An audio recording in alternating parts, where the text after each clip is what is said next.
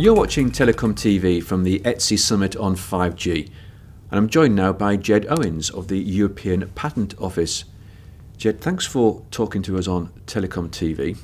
How does ETSI and the European Patent Office cooperate in the areas of standards and patents? The area of patents and standards is a difficult area, basically because patents are exclusive rights by nature, and standards are things that are supposed to be used by everybody. So how do you combine patents with exclusive rights and standards?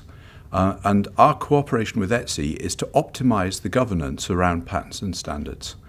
There are certain elements which are important. So one of those is to maintain a high patent quality.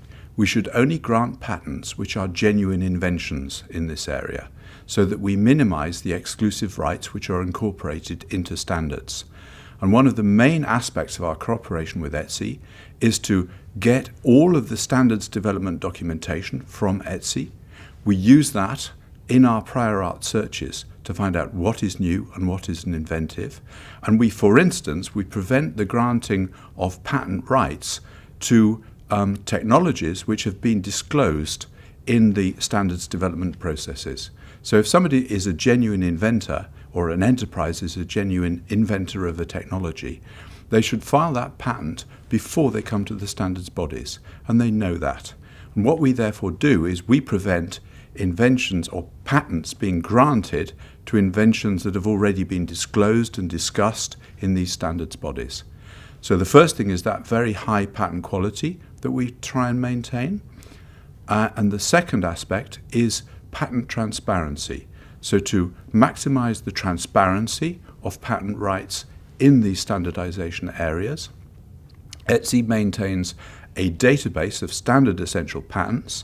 Now that links into our database so people can see for a particular patent, what is the patent document, what is actually claimed, what are the other family members of that patent, in other words, what other countries has the patent been filed in, and are those patents still alive or not. So what do you define as an essential patent? Well, an essential patent is a patent that, in its definition of the scope of protection, includes a technology that would be used in the standard. In other words, if you were to carry out that technology and use that standard, you would infringe this patent. What are the advantages of FRAND licensing? To make patents exclusive rights combined properly with standards, certain elements are essential. Firstly, the people must declare if they have patent rights as the standard process develops, so that people know when they agree to a standard what patent rights are involved. That's the first element. And the second element is that all the people who declare that they have standard essential patents have to agree that they will license these technologies on a FRAND basis. They will license them on a fair and reasonable basis, and also on a non-discriminatory basis, in other words, to everybody that wants to have that technology. How will the EPO use standards development documentation to ensure that exclusive rights are only granted to genuine innovations and inventions? Generally, it's well known in Europe that you have to file a patent before you disclose something. So every professor in a university, every person in a research and development establishment is educated that they are not allowed to disclose their inventions outside before they patent them. And this is also well known in all of the research and development institutions and enterprises that come to the standardization process. Therefore, they are fully aware of that. Now, what we can do is by collecting and collating all of the standards documentation and putting it in our internal databases so that it's very easy for our patent examiners to search these, we ensure that people don't put ideas together that they hear in the standards discussions and then try and file a patent afterwards. There is some evidence of this from the academic field.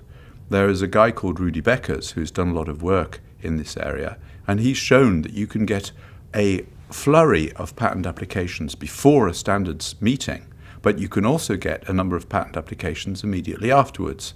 And that tends to be people patenting or trying to patent things that they've heard or put together from a standards development discussion.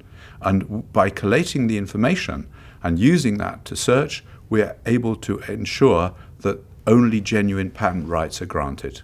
As networks move from a more proprietary hardware-based architecture to a software one, the role of virtualization is increasing. What does that mean for patents? What we see at the European Patent Office is that computer-implemented inventions are now over 30% of our applications across all technical fields. So the computerization, optimization is coming into all technical areas. And we're now having to cope with this idea of virtualization across all of the different technical fields. So it's very, very important.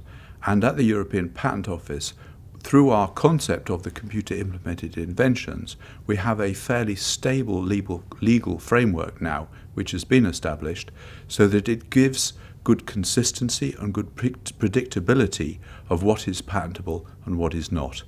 Nevertheless, it is an increasing challenge with the development of the Internet of Things and Industry 4.0. We're seeing more and more virtualization. And one of the challenges is also through claim drafting, that to cope with virtualization, the definition of the scope of a patent is in some ways becoming broader, and that broader definition risks the possibility of something being declared not new. So there are challenges there. These things are being developed, but there are no new concepts particularly. It's just that the Internet of Things and Industry 4.0 is heightening the existing issues. Ged, thank you very much indeed. Thank you.